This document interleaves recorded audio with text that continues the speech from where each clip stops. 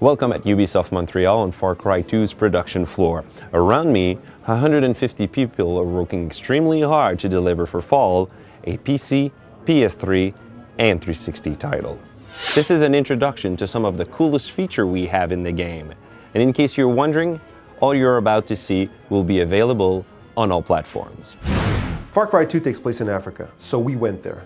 But we wanted the real Far Cry experience, so no hotels for us. We stayed in the wilderness with the animals. We visited savannas, woodlands, jungles. We came back with over 7 gigs of pictures, dozens of hours of HD footage, and a truly terrifying story of lions in our camp at night. An experience that I truly would not want to live through ever again.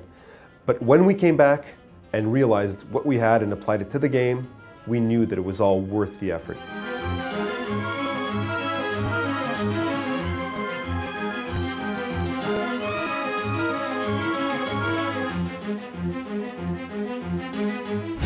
Far Cry 2 is simple. You have one mission, and that's to hunt down and kill the Jackal. And the Jackal is this notorious arms dealer who's been selling guns to both sides in this factional conflict that's just torn apart this Central African nation.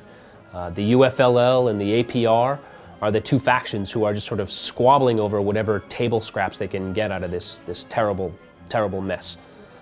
In order to complete your mission, you have complete freedom to go anywhere you want into 50 square kilometers of open African terrain. If you want to go into the jungles, into the river systems, the lakes, the valleys, the canyons, the open savanna plain, the grasslands, the desert, all of this is just beautifully, fully rendered, and you're free to go anywhere you want at any time. In order to track down the Jackal and take him out, you're going to have to take missions for those factions, but what's really important is that how you do those missions is really up to you.